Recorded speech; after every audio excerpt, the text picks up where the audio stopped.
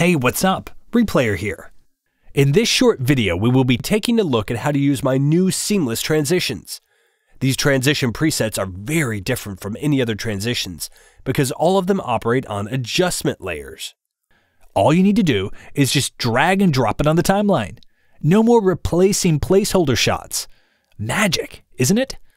So let me show you how easy it is. First, import the transition presets file into your project.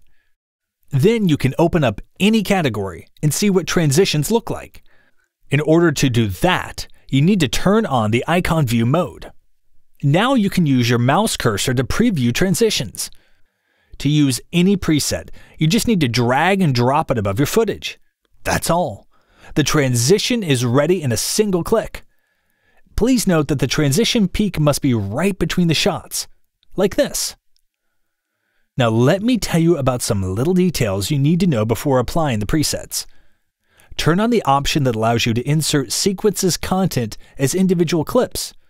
This icon must be gray, not blue. Turn on all video tracks except the first one. Track 1 must be off because the transition preview is also located on track 1.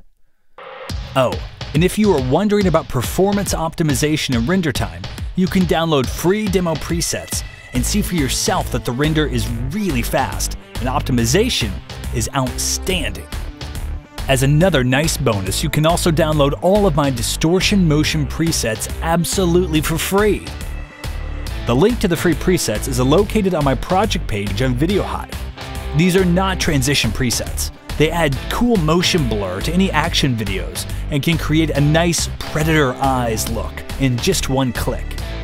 If you enjoyed these motion presets, please leave a comment here and don't hesitate to download the whole transitions pack. Thank you all for watching. I hope you like my project and tutorial videos. And if you do, please hit the like button and make sure you subscribe to my channel. Here on my channel, I'll share not only with commercial projects, but also with awesome free projects. So stay tuned for more awesome stuff. Bye-bye.